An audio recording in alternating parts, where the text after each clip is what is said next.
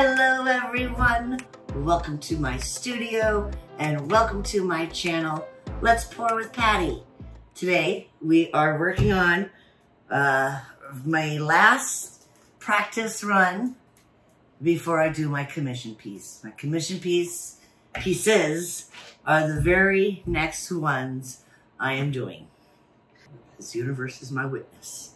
So the temperatures are warming up now. I'm cleaning up my drying tables and my resin pieces, and it's time. I'm getting there. I'm getting there. So I am going to real quick. We're going to tape up the back, put some handles on, probably around here somewhere, and put some screws in the corners for little feetsies. And I'll be right back with you. Till then, sit back and enjoy, speed this up, give you some music to listen to, and enjoy.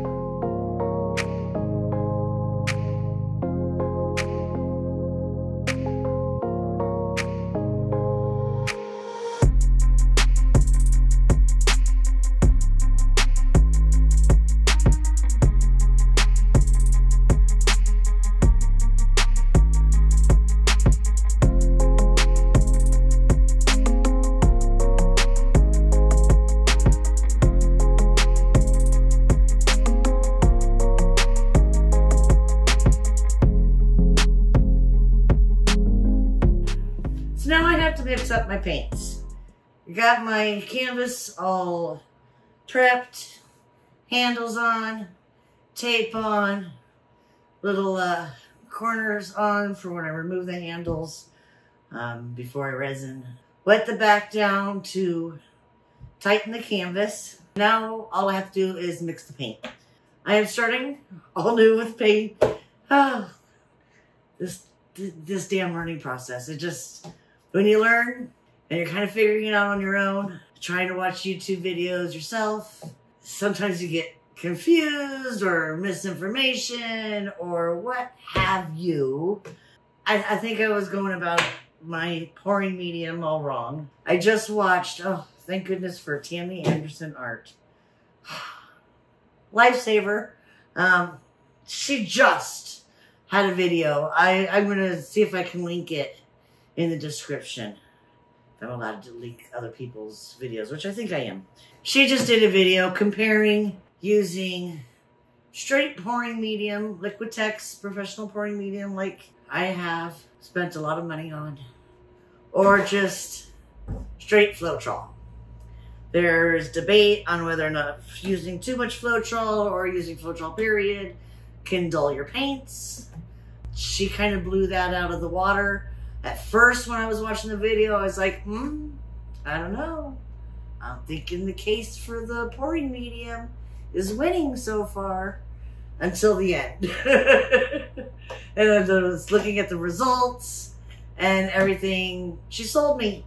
So, for the reasons also that Floetrol versus the pouring medium, Floetrol dries much slower, and the Liquitex pouring medium, or any pouring medium for that matter, dries super fast. And when it dries super fast, it increases your chances of cracking. And if you've gone back through all of my videos, you will know I have an issue with my paints cracking. She said that, you know, it's okay to do the recipe that I was going with first, that I got off of Molly, from Molly Artistry 4 years ago. One of her very first videos, her pouring medium recipe video.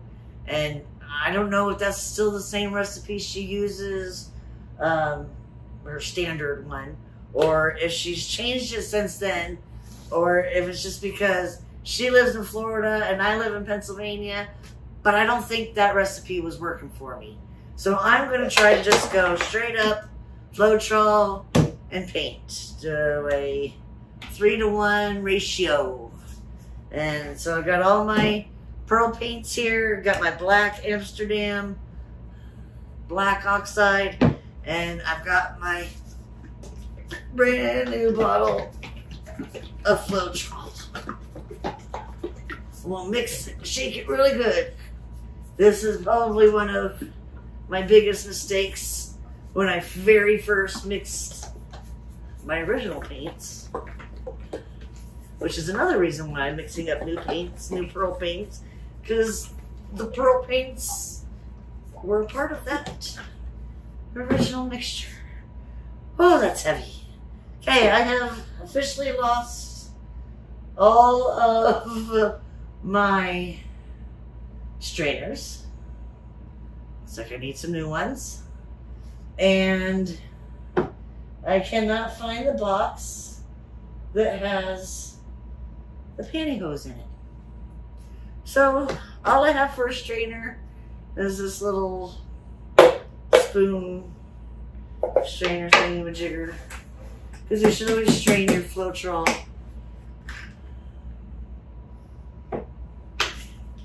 Well, it doesn't stink, so there's that. And really, I don't even need to keep you here for this. I just wanted to let you know that I'm changing my recipe, and we're going to see how just straight Floetrol to paint. And if I feel I have to thin it down, I can just add some distilled water. So I won't make you sit through this anymore. Mix up my paints and we'll be right back. Hello everyone, welcome back. So we are ready. Canvas is all prepped. Paints are all mixed up. I think it's time to go. I have painted the edges. Did it yesterday, just in case, just to ensure good coverage. That's what I'm doing. Keith is on notice when it's time to tilt. I got my marbles. I got my cell activator and palette knife to swipe with. Got my paper towels strategically placed. I think it's time. My one paint, the red. I'm out of red. I couldn't make any more. So I'm gonna have to use my old recipe, which could screw everything up. I hope not, but it's possible. Maybe I won't use it in the swipe, but I'll use it everywhere else. First we need to lay down our black base. Why the black base? Because the pearl paints really work best when you have a dark colored base. This is a 16x40 canvas, gallery wrapped. My very first gallery wrapped. You can tell by the 2-inch, or I'm sorry, 1.5 inch sides that this is a professional canvas. So what we're gonna wanna do is we're going to put a nice puddle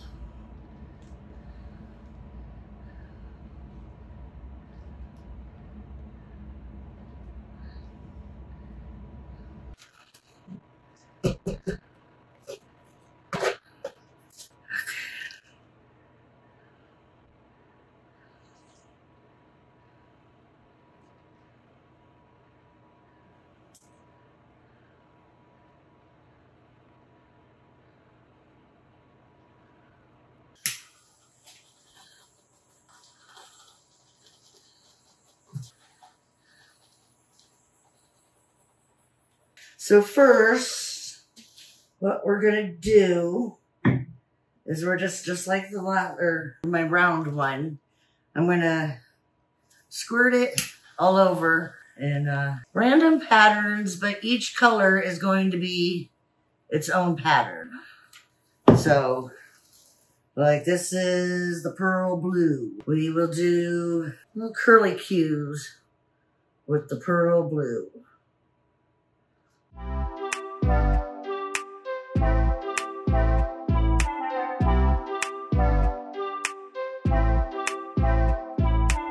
Now we will do other lines with the pearl violet.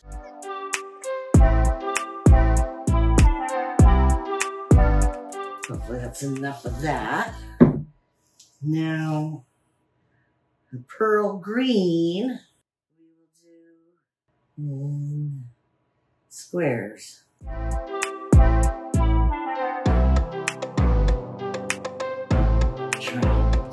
Straight lines. We'll just say straight lines. Okay, and the red, which we don't want to use too much of because it is a different recipe than all the other paints. Let's just do, we'll do little blobs of the red.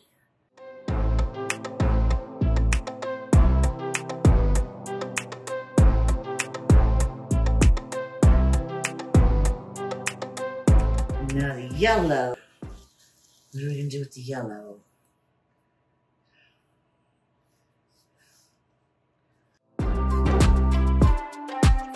So we got that. Now I want to do a couple of swipes. First, I want to practice to make sure they're going to work okay. Yellow.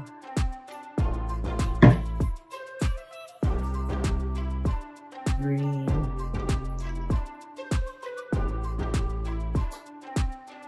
blue,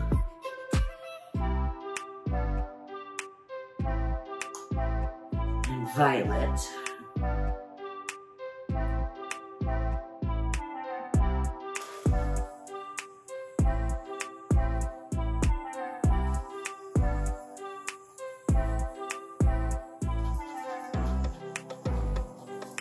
Okay, so I got Amsterdam, Oxide Black,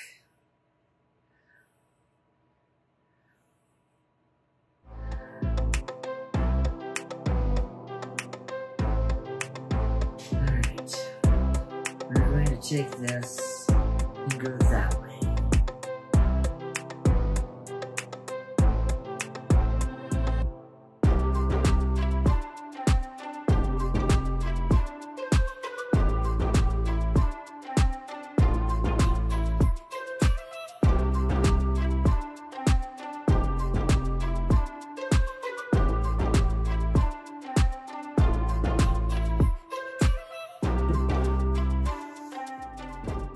Okay, I would have liked to have seen a little more swirl, or, you know, I got a little bit in there.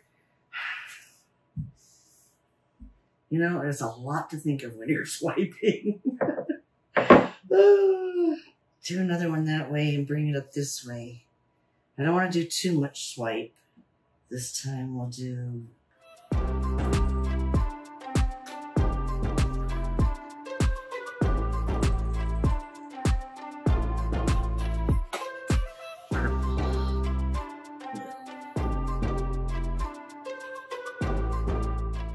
I'm still picking up some of the red, so it's not being completely left out. I'm swiping over those circles, those little puddles there, and those are the red.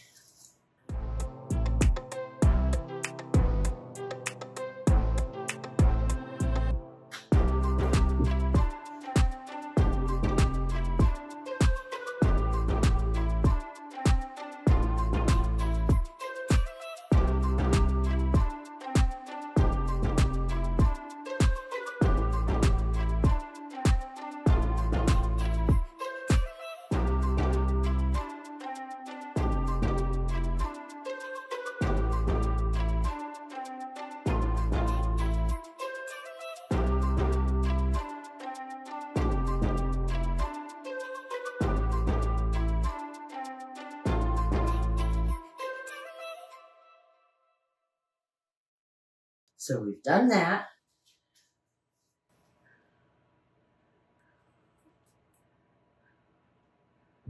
One there.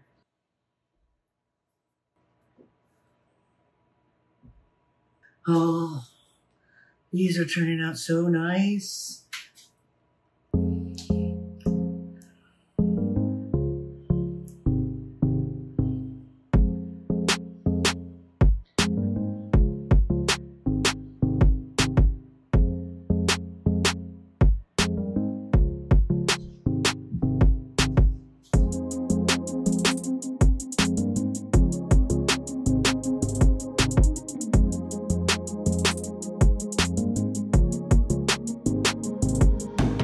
All right, you want to do it on that side? So we're technically balancing 3 marbles at the moment. We're we're gonna get them to swirl around back up through here and there and everything. So, okay, so what are we doing? Let's pick up and you can do tilting. Okay.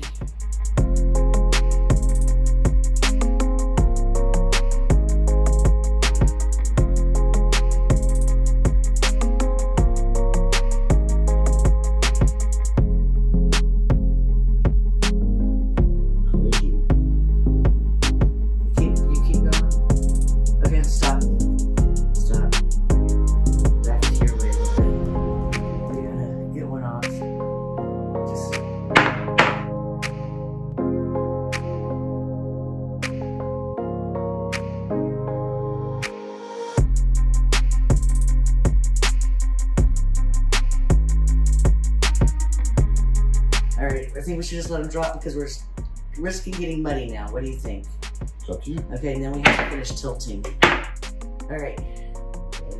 Now, let's find out where the weight is. The weight is pretty much evenly, but I want to go towards your corners first. We're going to go towards this corner over here. Okay. It's all you. I'm on the table. Okay, I want to come back because I can't get it quite to the corner yet. Let's get some off over here, and then maybe to that corner. Did it go over? Mm-hmm. Okay, now kind of get it back over to this corner. There it goes. All right. Now we're going to come back. Not quite. Not quite? A little bit more. Okay. Okay. Now we're going to bring it back towards the middle. I'm going to come back my way.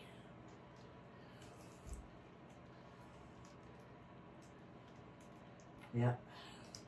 Where it's working its way. It's working.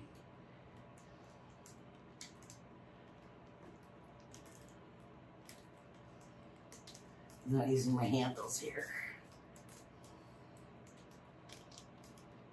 Okay. This corner.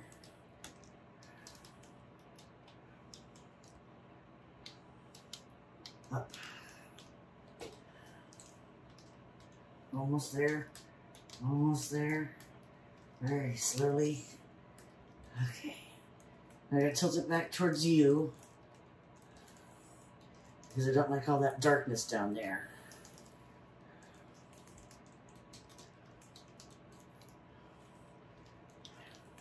I can't see. Not really moving anymore. It's slowly coming down. I can hold this if you want to take a look. Come on around. This is going to be amazing.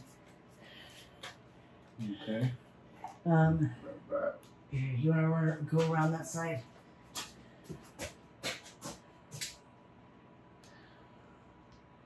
Okay. All right, just sit down for a second. Let's look at that because I like the. Now it's like dark, light, dark, light, dark. I'm starting to really like that. Wow. This is going to be amazing. Holy crap. I like it.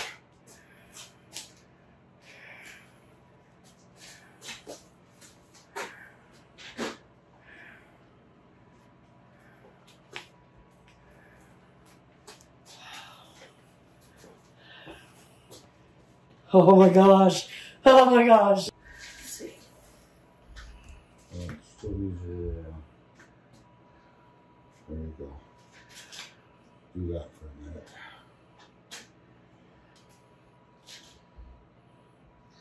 It is sliding down. Here, how about if I hold it? Oh, my back is and killing you me. watch it? Okay, but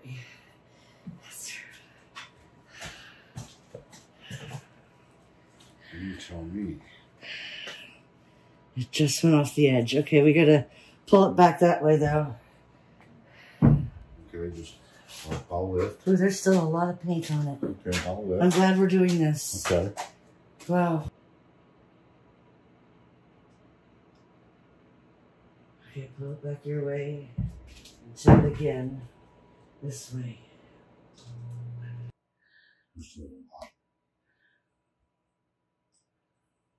Don't you think that's good enough? And I want to make sure I like the composition. I like it. It's like a storm. Kind of lost my Storm over the swipes. But I mean, this is what these are. Those are the swipes. And I did two because I really wasn't sure how they'd turn out. Yeah, we gotta wait for the colors to come in, which will be in a day or so. Okay, let me work my edges and sides, and then I will bring you in for a close-up.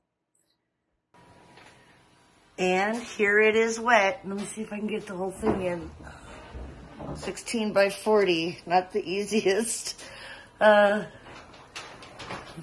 get in there, but and the blue and the green and the yellow, which looks a lot like gold.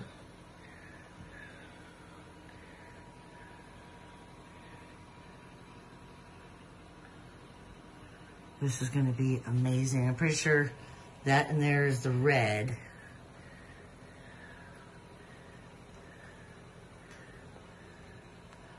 Wow. Surprising how much color is actually coming through already. But they're all dull and look weird until they dry. And that's when the magic happens.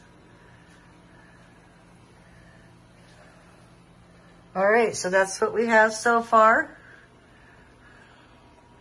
And we'll come back and check it when it dries. Thanks for your help, babe. Very welcome. Wow. Those colors really are popping through. So, I did have a little bit of cracking. Oh no, that's not cracking, that's the lacing. But, I did have, where is it, down here? A little bit of cracking in what? The red. We knew the red was gonna be a problem. And sure enough, but really that's not bad news. We can learn a lot from that. So just a little bit of cracking, and it really only seems to be happening in the red. These are some cells because it's in the lacing part. But it's the red. So I've got some acrylic pen or paint pens that I'm going to use to maybe color those cracks in.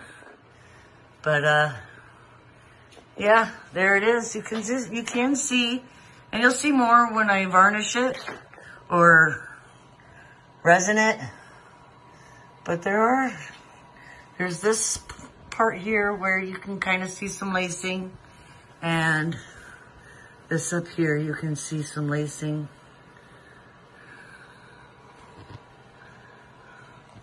And it continues up here. Oh, I love that blue. And that looks a little cracked. That's the red again. I'm just gonna color in all of these darker spots and see how that works. There we go. I can't even get the whole piece in. Let me see. I think I like it like this more. I guess it all depends on if you're putting it like in the end of a hallway or behind a couch or above a bed. But yeah. All right, let me know what you think in the comments.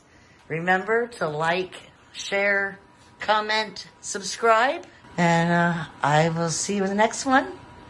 Remember, always keep creating. Bye.